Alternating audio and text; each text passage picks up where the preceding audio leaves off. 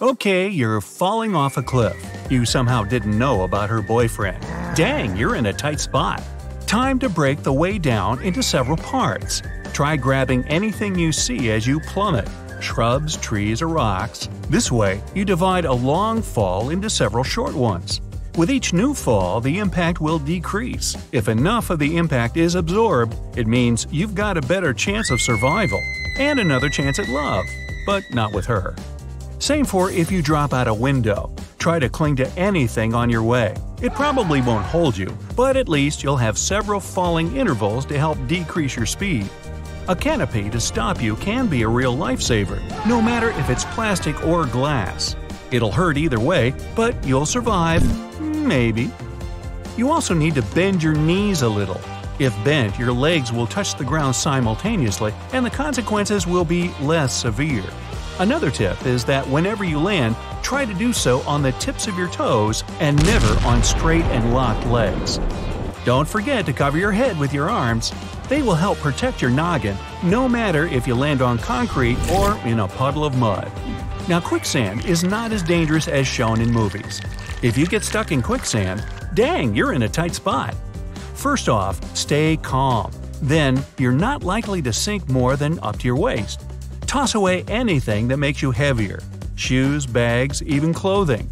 Wiggle your legs to create room for water. It'll help you get away. Your arms should always be up. Try floating, but not on your stomach. Move backward with small steps. Big steps are harder to take, so it'll take longer to get out. When you reach solid surface, roll out of that quicksand. Surviving a wild animal attack may be challenging, but a crowd of people is not any less dangerous. The crowd may move like a fluid, not letting you escape. If you're trapped between hundreds of people, dang, you're in a tight spot. Rule number 1 is not to stop. Stopping is the fastest way to fall. If you actually do fall, make an air pocket. Your arms should be placed above your face and chest, embracing them. If you manage to stay upright, as soon as you feel the surge coming, move with it and sideways at the same time. If you're lost in the wilderness and need to go fishing, you can use a can tab. Shape it in the form of a hook. Cut it at a slant and trim off the metal to make it look like an actual hook. The main thing is to create a sharp point. A can also become a makeshift cooker. Take a can and cut out a hole from the side. Put some kindling inside and set it on fire. You can fry an egg on top of it. Dental floss can be super handy for surviving in the wilderness. First, use it as a fishing line together with a can tab hook. It can also serve as a clothesline stretched between 2 trees. It's thin, yet a single strand can hold up to 5 pounds. You can make a spear by binding a long stick and a knife together with dental floss. It's also quite flammable, so if you don't have any kindling to set larger pieces of wood on fire, try burning it. Dental floss can also be great makeshift shoelaces. A simple plastic bottle can make a very strong rope if you have a good knife. First, you need to find a small stump. It should have a diameter about the same as your bottle. Make a slit across the middle of the stump. Then cut a notch out of the stump large enough for your knife blade to fit inside. Cut off the bottleneck and make a small notch on its edge. Its width depends on the rope width you want.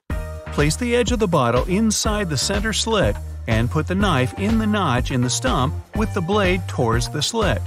Start slowly dragging the bottle through the slit. You'll see the bottle spin. As it spins, the blade will cut out the rope. You can use it to build a hut because it can secure logs really well. Now, a human can go several days without food, but there's no way we can survive without water. Water in the wild can be delicious sometimes, but if you feel like it's not safe to drink, you may need a makeshift water filter. Start with a fire. Boiling water may not be enough, so as soon as the fire ashes are cold, grind them to a powdery consistency. Don't use charcoal you randomly found in the forest. You never know what's in there. Then you need a plastic bottle. Cut off the bottom and make a hole in the cap. Turn it upside down, put in some charcoal, 3 inches are enough, and pour the water over it. The dripping water is ready to drink. To catch any excess charcoal, wrap the cap with a piece of clean cloth for extra filtration. Okay, you're getting hungry and you probably need to start a fire. Dang, you just don't have any matches or a lighter. Empty your pockets to see if you can make a makeshift fire starter. If you have a battery, probably the one from your flashlight, and a gum wrapper, that's enough. You need to cut a thin strip of the foil wrapper, yet long enough to connect the two ends of the battery. The middle of the strip should be slimmer than the ends.